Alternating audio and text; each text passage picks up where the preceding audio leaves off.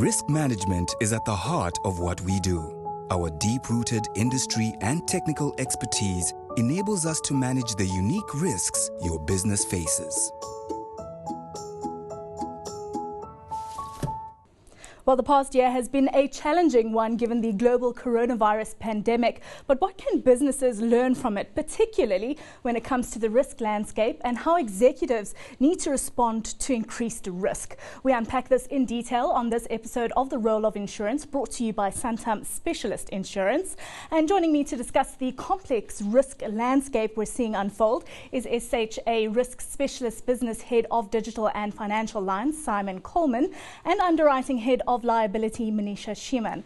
Simon, Manisha, thanks so much for your time today. So, Manisha, let's start off with you. SHA has put out the annual Specialist Risk Review, and we're delving into that because there's a wealth of information in that review. And your chapter that you authored was entitled Adapting to a Complex Risk Landscape. So, is COVID at the heart of this, or is it really too simplistic to lay all the complexities of the changing risk environment at the pandemic's feet?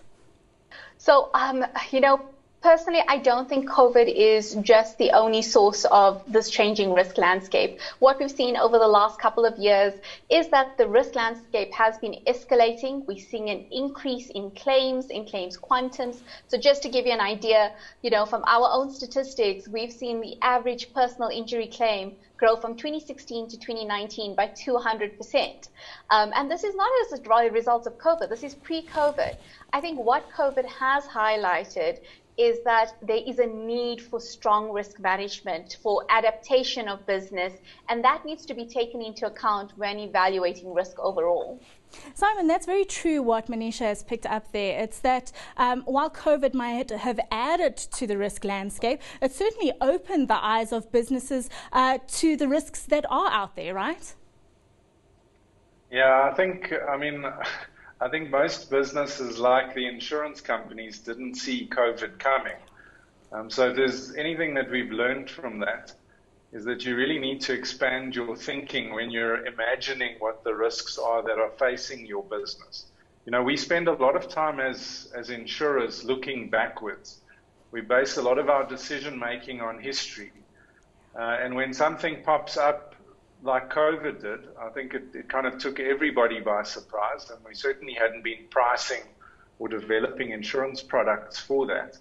But what Manisha is talking about is interesting, because what you're really talking about is changes in the way that the population thinks about litigation or about liability. So, someone 5 years ago that injured themselves in a shopping center, for instance, might not have been so inclined to rush off to see an attorney.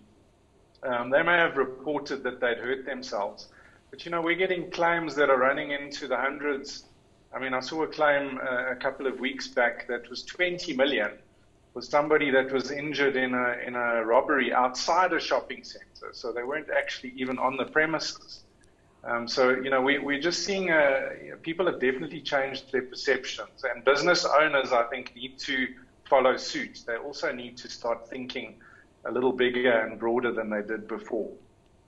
Absolutely, and we're going to get into the detail about that liability and that risk in a short while. But Manisha, from where you sit, I want to know about the trends that you're seeing develop in terms of cover. You'd expect increased cover given all the risks, but we have to deal with it in terms of this is a very tough economic climate for businesses to be operating in. So what trends are you seeing in terms of that?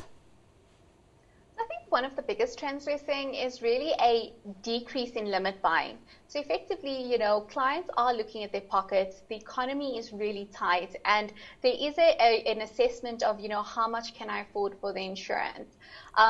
I think the good thing as an insurer is that clients are not necessarily canceling their insurance. So in the lines that we specialize in, it's very long tail business. You could have an intimation from, 2010 only truly materializing and getting paid out this year. So because of that long tail nature, there's a really good understanding with clients to say, you know what, we'd rather reduce our limits and then buy up again over a period of time. So I think it's a strong sense of clients are acknowledging their own risk and that they need to actually have that risk transfer to the insurers as well. Manisha, we do talk about this difficult economic environment and how businesses are operating in that. And Simon kind of touched on this with customers looking at, these slip and trip kind of claims that they're making. But it's your workers as well that are getting desperate. How are we seeing that translate into CCMA disputes? Are we seeing a rise there? Because if we are, I would assume, in turn, see an increase in employment practices liabilities. So you're very much on point there. I think one of the things that's happening in the tough economic environment is business are looking at restructuring or even going through very sensitive retrenchments. Now, if due process is not followed, what we end up seeing as a result thereof is an incline in the CCMA cases and disputes, which ultimately would filter down into your employment practices liabilities. So I think, over the last couple of weeks, there's been a lot of discussion, or there's been a lot that's come to the forefront of companies restructuring and managing the expenses through this.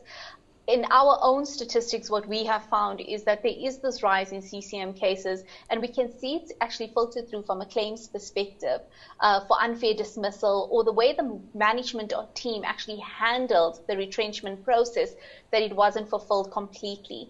So definitely an uptick. I do envision that will continue into 2021 ultimately. So we're looking at increased risk from an employee perspective. We're looking at increased risk from business specifically. Simon, COVID, I would imagine, increases risk even more so, because you talk about the incident of someone getting shot outside a mall, and there's a claim related to that. With COVID-19, there's so many regulations that companies have to follow. Does that increase risk at all? Because businesses are going to have to ensure that they are so compliant with the regulations so that customers don't come back to them and employees don't come back to them as well. Yeah, look, they've had to expand their thinking to cater for COVID. But, to approach this from a more positive angle would be to say, having good access control into your premises, for instance. I arrived at our office this morning. I haven't been here for 6 months, actually. There's a very stringent signing in process, other than getting your temperature checked. A lot of businesses got quite lax with those sort of things. So you have a better idea of who's coming in and going out. So even if you said, if COVID didn't happen, we should have been doing some of these things already. So I think that it certainly helped to focus the mind. What we haven't really seen much of, which I think is going to have to be looked at going forward, and that is the way that people are trained. To follow on from what Manisha said, so you've got businesses that are downsizing their workforce. They're expecting the remaining staff to pick up the slack. So now you have somebody that might not necessarily be trained on how to operate machinery or how to generate a particular type of product. And that, of course, can turn into a liability incident and, of course, an injury to the employee at some point down the line. So there's a lot of thinking that's gone into COVID. There's a lot of trying to comply with regulations, but it's still got to be expanded further than that.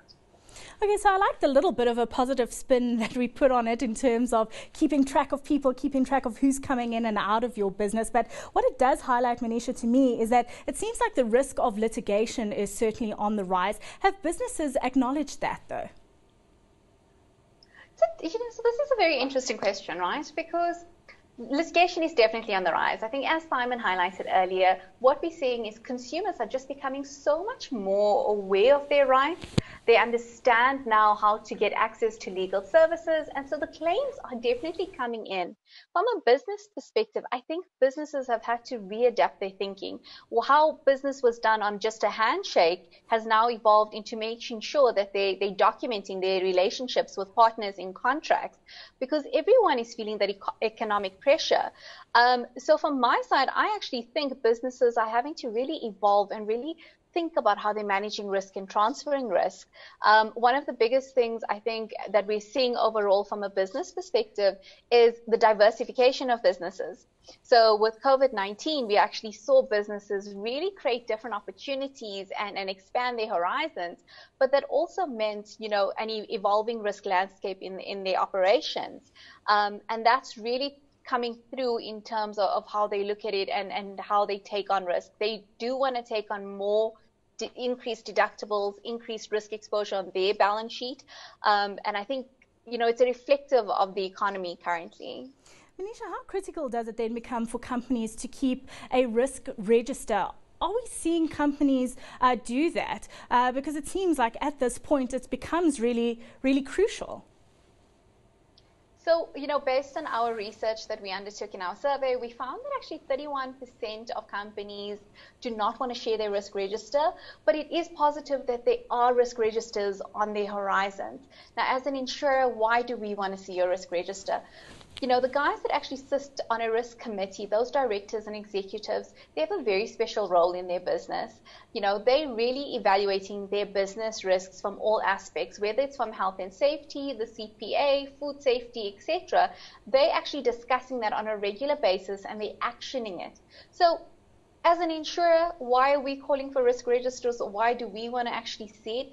It gives us a view into the culture of that business. It gives us a view on how the client views their business.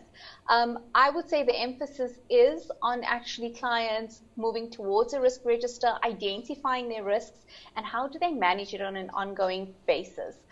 This can also include, maintenance and operations on a daily basis or weekly basis. We tend to forget about those sort of aspects when we are, just trying to get through the day-to-day. But it forms a critical part of their environment. Simon, Manisha highlighting there just how crucial that risk register is. Why do you think they aren't being shared with insurers? Because it sounds to me like it's like the ideal situation, because then your insurer knows exactly where your weak points are, but also where you are actually doing really well. Yeah, look, it's disturbing. I mean, you would hope that a business owner would want to share those things so that they can make sure that their policy is going to respond the way they think it should when something goes wrong.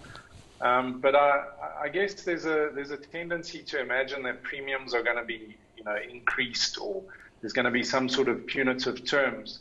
But not disclosing that stuff up front means that there's likely to be a claims problem.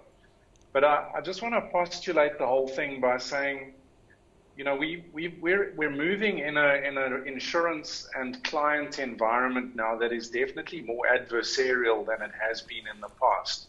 There's been a lot of fallout because of the way that COVID was and the lockdowns were dealt with throughout the industry. So I think there's a lot of trust deficit that has to be rebuilt, and that is certainly going to have to come primarily from the insurance companies. But I think brokers are also going to have to step up, and we have to really get back to that level where people understand what the benefits are and what the boundaries are of the insurance. It can't cover everything, unfortunately, because the price has to be fixed on a range of risks that we all understand. And we can only understand those risks if we see the risk register. So I do think it's an open conversation. It's something that's going to have to be talked about a lot more. And we're certainly going to have to work harder to get to see those documents. And we're up for that. Well, we're going to have to hit pause there because it's a good place to end it, because coming up next, we are going to talk about executives and how they are responding to this risk environment, and that touches on that relationship with insurers. Manisha, you are leaving us at this point. Thank you so much for your time today.